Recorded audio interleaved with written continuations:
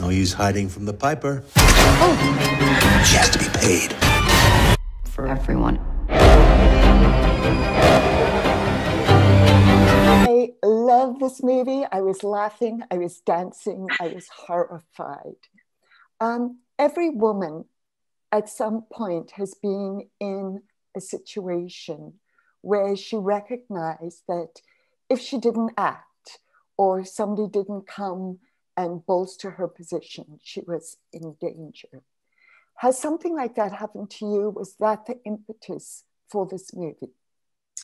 Well, it's something that I, probably wouldn't talk about. I think that kind of stuff is, is private, and certainly, but what I will say, of course, is that, if you grow up as a woman in the world, you are aware very acutely, pretty much the moment you hit puberty, often before, that your experience of the world is going to be slightly different, and you're going to be vulnerable in a different way.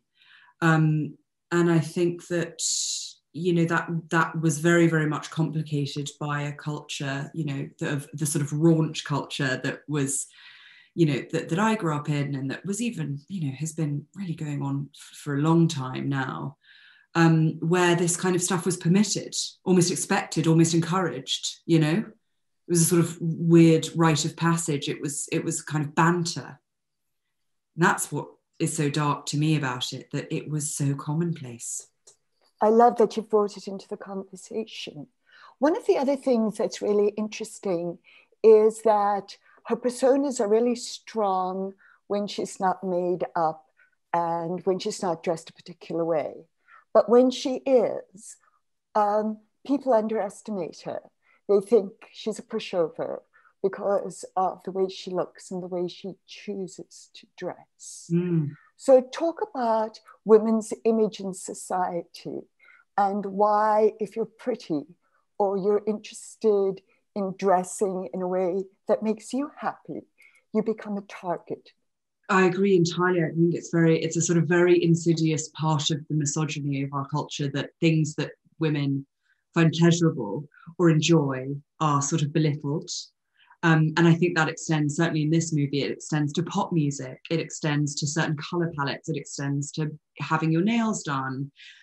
So much of what Cassie does in her day-to-day life, actually, as much as the nightlife, is she uses people's expectations against them. And so she dresses in a way that means she can hide in plain sight. Because the thing is that as someone myself, who I love all of the stuff that Cassie sort of enjoys. I've sort of grown up being very aware that how you dress and how you present yourself can be a very important, like, communicative tool.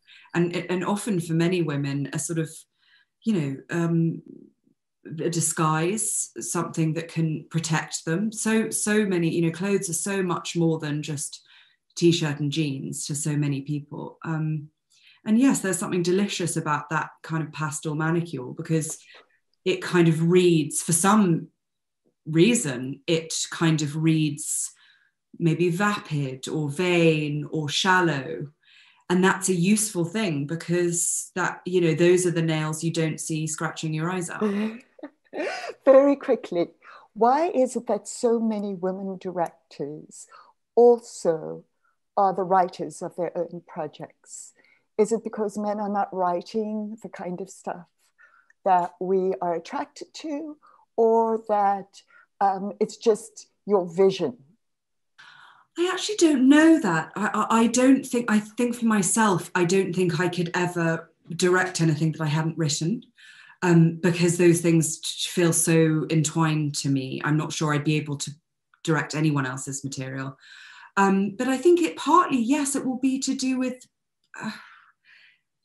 I think we still haven't, we're still just scratching the surface of women's stories, and also how those stories are told, how they're presented, how they're made.